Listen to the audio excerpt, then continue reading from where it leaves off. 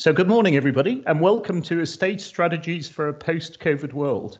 This is the latest in the LCMB Building Performance webinar series.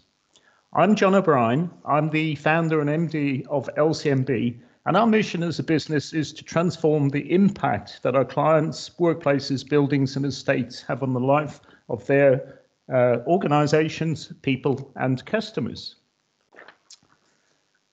So as a business, since the beginning of this year, like many, we've been grappling with and responding to COVID. In addition, we've been working with a diverse cross-section of clients to map out their response to COVID. Our office shut down 2 weeks in advance of the UK shutdown, and at the beginning of the year, through February, March, April and May, we were working with our NHS clients to program manage the first COVID wave.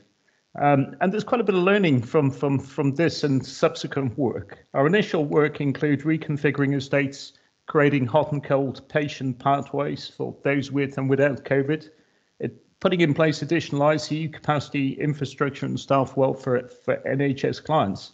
More recently, we've been working with NHS and other clients to ensure that their workplaces are COVID secure. And we've been working with higher education clients to ensure that their estates, learning facilities and accommodation were COVID secure for the safe return of students.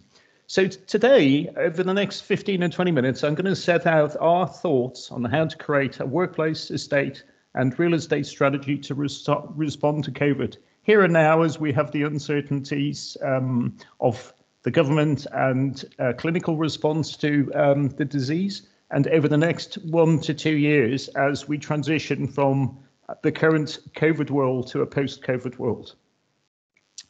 So we've been working or living with COVID since January, when the first 2 cases were confirmed in the UK. And after the first death in March, the country went into lockdown on the 26th of March.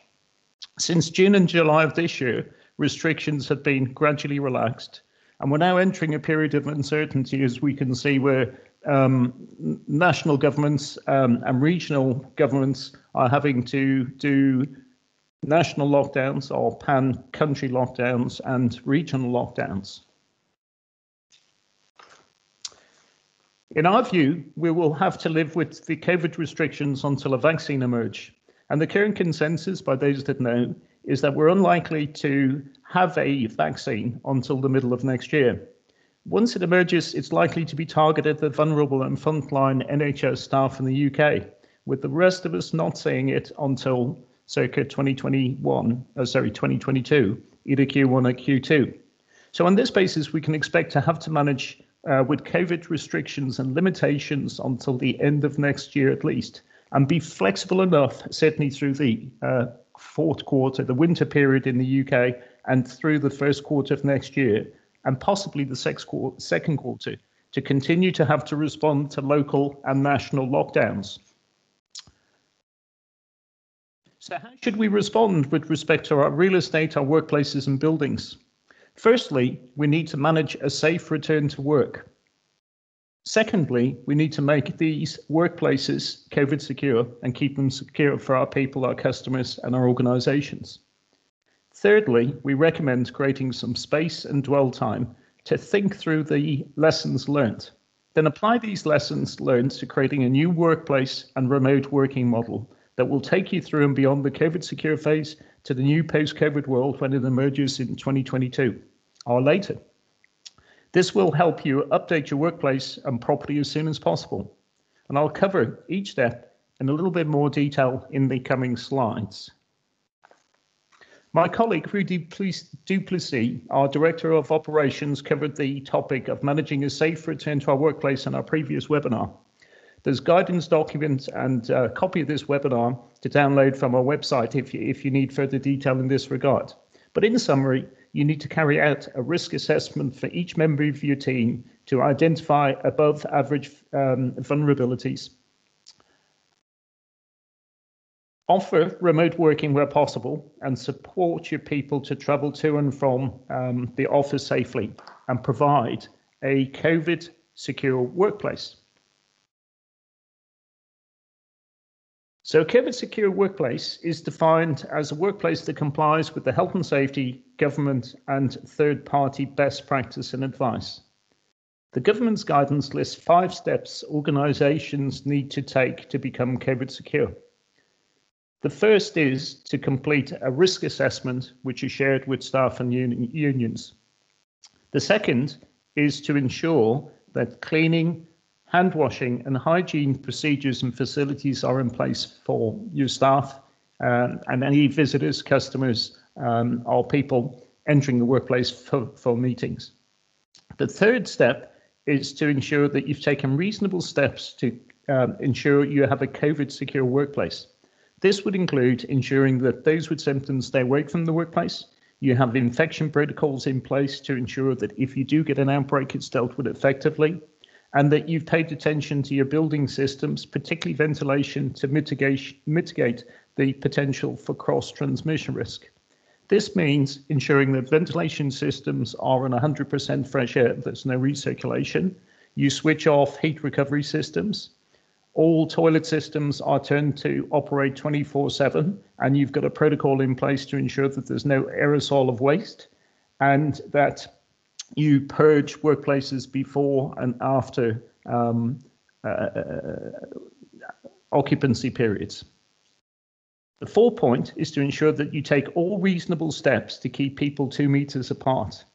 This would include thinking through circulation strategies for your building, arrival at reception, getting into lifts, vertical transportation through the building, and moving to desks and out, and how you facilitate meetings and teamwork.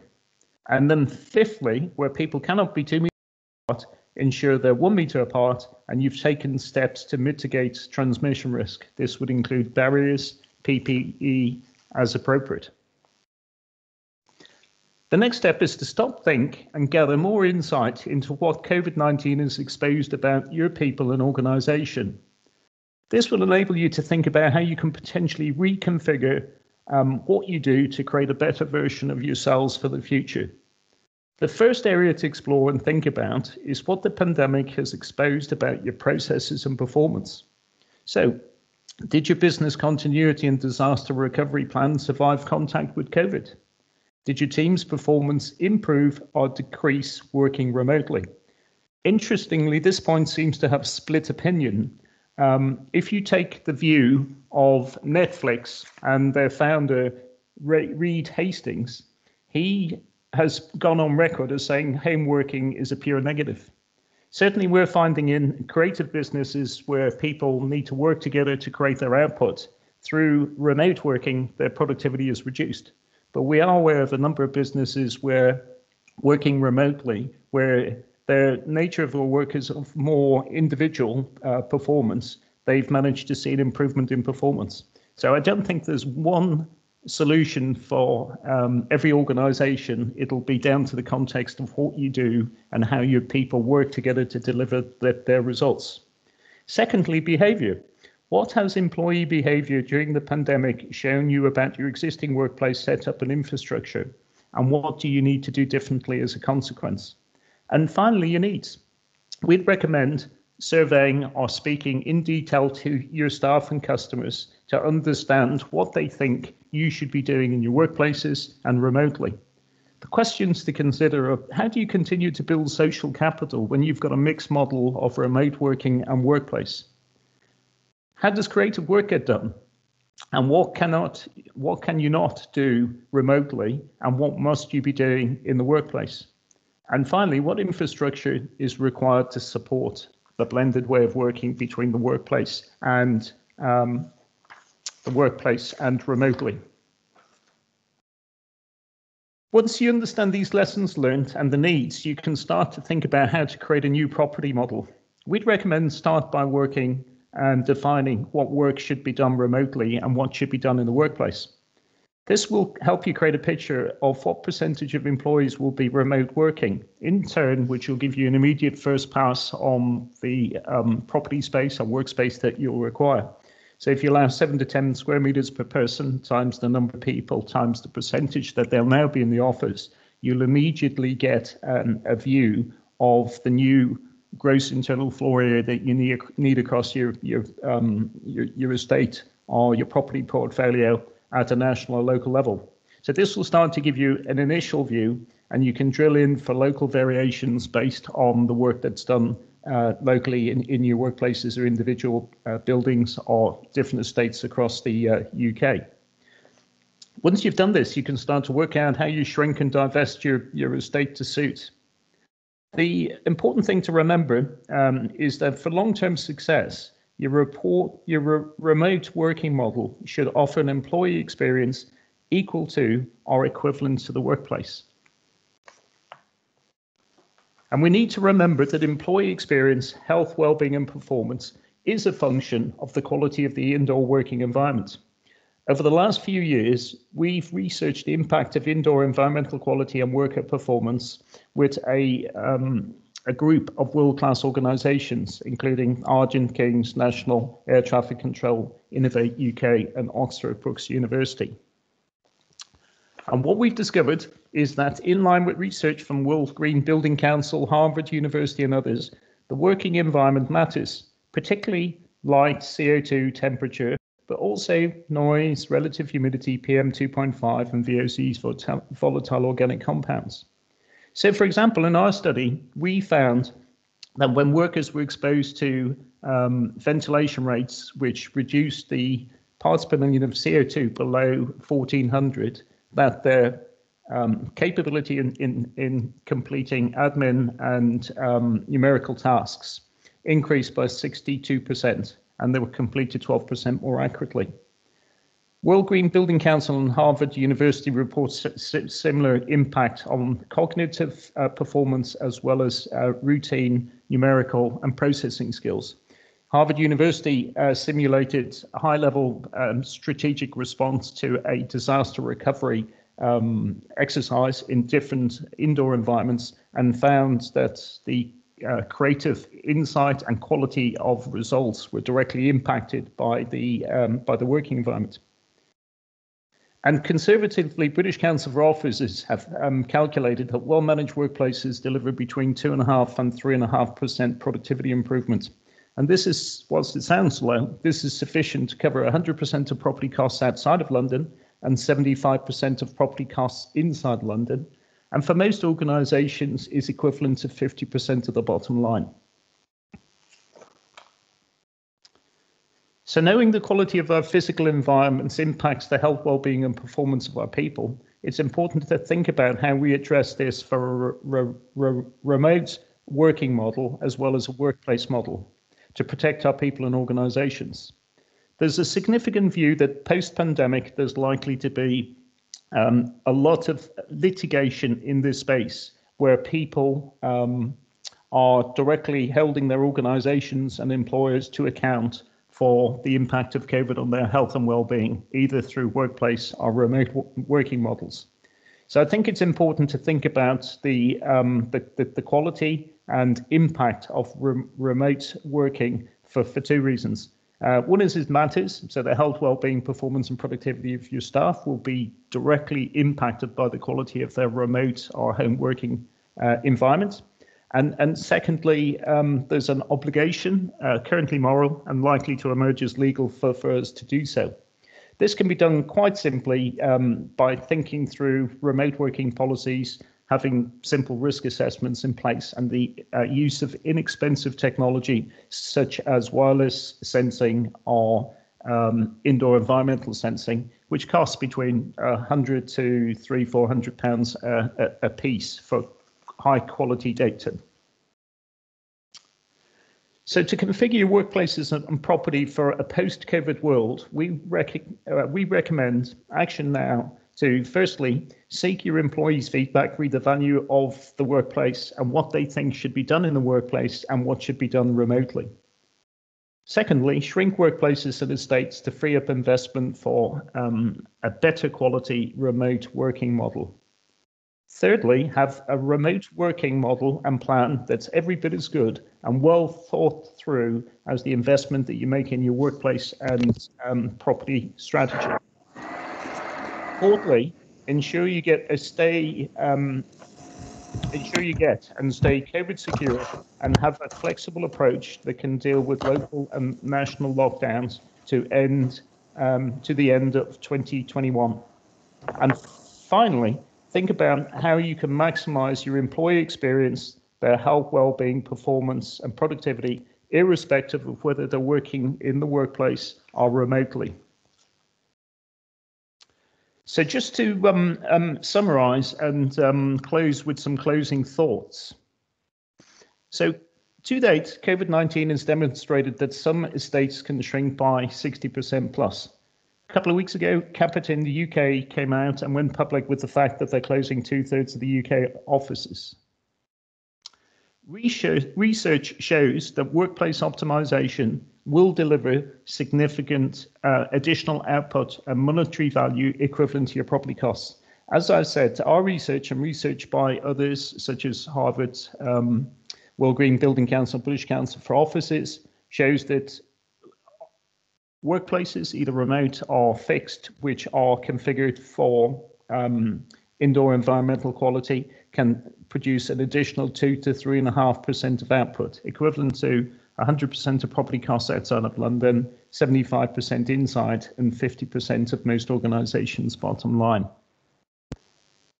So if you haven't done so already, the steps to take are to risk assess, get COVID secure, stay COVID secure, and be flexible so that you can respond to the government guidelines, which in turn are responding to the uncertain development of the pandemic as we go into winter, and implement a new way of working now. So I'm going to move on to questions. You can download our researcher guidance and tips from our website, www.lcmb.co.uk.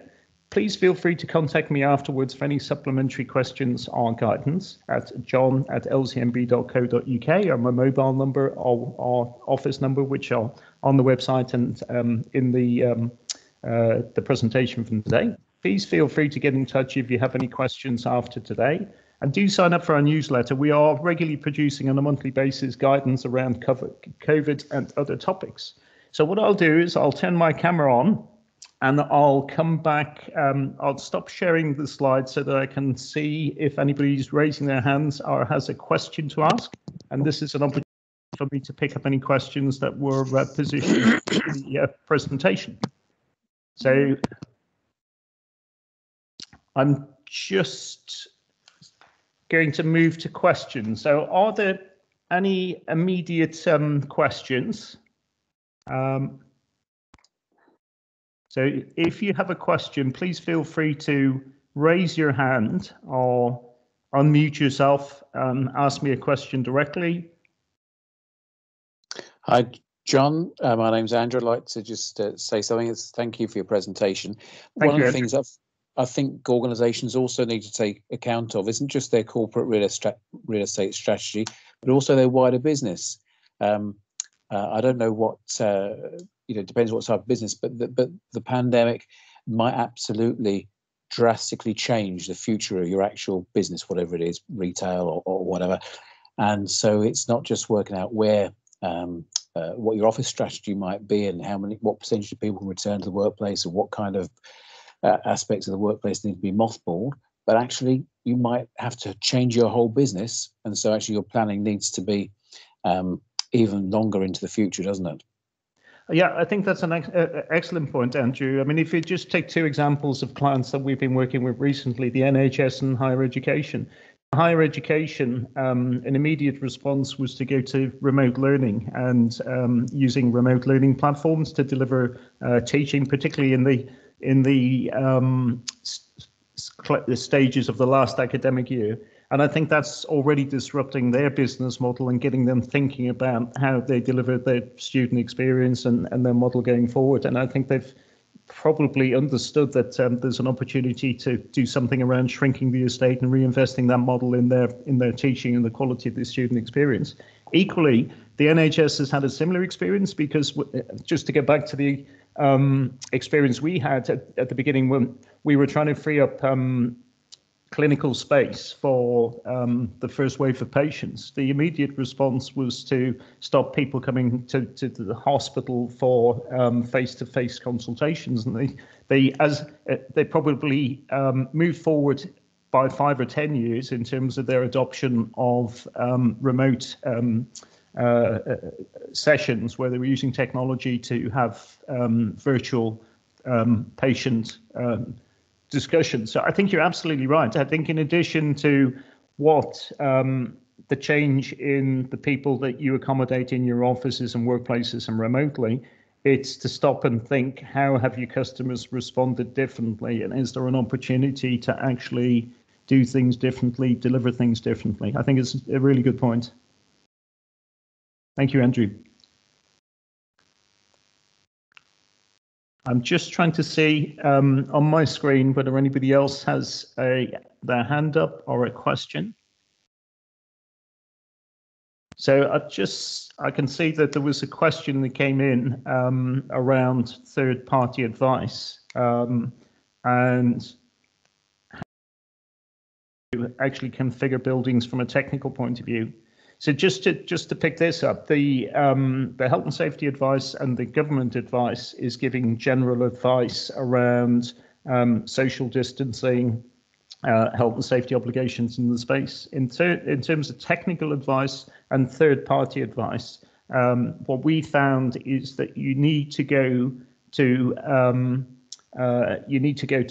third-party experts. So if we take ventilation as an example, in the UK, the Chartered Institute of Building Services engineers are the go-to organisation for mechanical electrical systems, and they have advice, COVID advice, on their website, as does the RIBA, the Institute of British Architects, and the RICS. So most of the professional organisations have COVID guidance on their websites. But it's important to be aware that this is moving at a reasonably fast pace and is changing in response to government guidelines and the changing nature of the work. So I think just jumping back to our previous point, getting COVID secure is about taking the best current advice and configuring your workplaces and estates to suit. And then staying COVID secure is very much about ensuring that you respond to events in your workplace and that you keep an eye on guidance and updating, because it is changing and typically changing every sort of one to 2 months. Okay, I'm just going to see, do we have any further questions? Is there anything anybody else would like to ask us? What I'm going to do is I'm going to bring in my colleague, Rudy Duplessis, and just ask Rudy if he has any observations based on the work that we've been doing with our clients, or anything that he would like to elaborate in terms of the points I've made. So Rudy, is there anything that you would sort of pick up from the work with our NHS clients or workplace clients or higher education that you think stands out? Morning, John. Thanks. I think you've covered most of it. The key thing for me is the point about risk assessment, and Andrew made it very eloquently. The risk assessment needs to cover not just what you're doing today, it also needs to cover what you're doing tomorrow, and that includes everything to do with the built environment, but it also includes everything to do with your people, and whether your people are working from the premises that you own, or whether they're working from their own home or from somewhere else, they still remain your people, and that's an important point to remember, and that's something that most good organizations have in common, is that they think of their people first. You also made the point about the strategy. I made the point in my own webinar earlier, and it's borne out by research as well, is that an investment in the people and their well-being will pay dividends much more than an investment purely in bricks and mortar. So that's just a little highlight to consider as you go. Okay, thank you for that, really. But I think just building back on the point that Andrew made, I think it's important to think through about your own people's response to the pandemic and what you need to do differently based on their behaviour and needs, but equally to stand back and think about the response in terms of behaviour and needs of your customers and how you blend those two things together going forward. I guess the overarching point I'm making or trying to make through the webinar is that we are now in a period of uncertainty, but which is likely to last through to the end of next year, in our view, unless Oxford come good with a vaccine before the end of this year. But if we take the expert advice that's out there, we're likely to have to deal with COVID secure and COVID uncertainty through to the end of next year. So in our view, this is the best time to start considering these issues and reconfiguring your plans and estate to suit and start moving to actually put that in place so that you can deal with the uncertainty. Local lockdowns, national lockdowns are a gradual reduction in restrictions as we move into next year, and that you're fast to shrink your estate or reconfigure your estate so that you can make the investment in a better remote working model that delivers your employee experience and your customer experience. So at that point, I'm just going to stop and see if there's any final questions before I summarize and close out. So I can't immediately see any hands up unless I'm missing. No. Okay. So I'm going to thank you for your time in joining us today. The slides will be sent out to you after today's webinar. Please feel free to come back to me and ask any questions. There's guidance and reports on our website if you'd like to download them in terms of making a safe return to the workplace. If you'd like some additional risk assessment toolkits, do come back to either Rudy or myself and we'll make those available. And if you're interested in ongoing advice, please do sign up to our newsletters. And finally, before I finish, a date for your diary. On the 11th of November, on the 19th of November at 11 a.m. So 11 a.m. Thursday, the 19th of November, we'll have our next webinar. And next webinar will be in conversation with a cross-section of our customers about their response and lessons learned from the pandemic. So we'll be covering the workplace, higher education and NHS sectors, and talking to our clients about their initial ongoing response to COVID and their thoughts about how ultimately it's going to impact their workplace building and estate strategy. So I'm going to leave it there and thank you all for joining us today. Thank you for your time and bye-bye.